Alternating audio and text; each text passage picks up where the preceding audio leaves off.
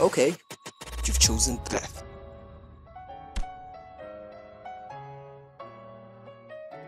So this story takes place when I was probably around 14 or 15 years old. Unlike most first fight stories, it all starts in school. I can't really remember what exactly started the fight, but I do know this. School just closed and I was walking back home when this dude comes out of nowhere and is like, I wasn't joking when I said you and I were gonna settle this outside. Wait, what? So apparently this dude was beefing with me over something I can't even remember, and he kept going on and on about it. Dude, chill. And he's like, no, let's settle this right now. Take off your clothes, you and I will kinda stop. Let's go. I could tell that he really wanted to fight, so I said the only reasonable thing I could say in a situation like that. Can we do this another time? I gotta go home and watch the newest episode of SpongeBob, man. And I walked away. But this guy had other plans for me. I hear footsteps, then I feel this sudden breeze behind my neck. Cause apparently this guy tried to swing a punch while I had my back turned. So I'm like, okay, you've chosen death. I channel in all my anger into my right hand, make a fist, and with every muscle in my body, I swing a precisely well calculated punch to his face. The idea was that if I'm gonna fight this guy, I want it to be done quick, like my first punch should instantly knock him out. So here's the problem, I've never punched anyone so hard, cause I think I might have underestimated the amount of force my skinny hand possessed. So now I'm thinking like, what have I done? I must have killed someone's son. There's no possible way this man should be alive.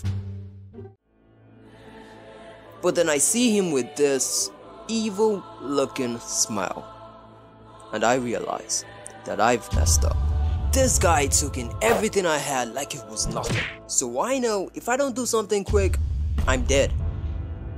I look at him one more time, I look at my fist, and every fighting scene from all the action-packed movies I've ever seen flash before my eyes. I know what must be done. I ran. Yo, I was 14 years old, man, like... Let me give you a quick comparison. We're both in the same class and around the same age, but I'm taller than him. So I thought I would have the advantage in a fight, right? But I was wrong. I'm not capping, this boy was built like John Cena, but shorter. I'm literally a stickman compared to this dude. So I'm running for my life cause, I don't want to die. And from the corner of my eye, I see this 3-time heavyweight champion chasing me with full speed. I'm using what little energy I have left to outrun this guy cause I know if he catches me, I won't have enough time to ride my wheel. So at this point I'm trying to use my height to my advantage, stretching my legs to the maximum, and he's getting closer and closer. I look at my legs and I realize that my shoelace is untied. So now I'm trying to run carefully cause I don't want to trip on my shoe.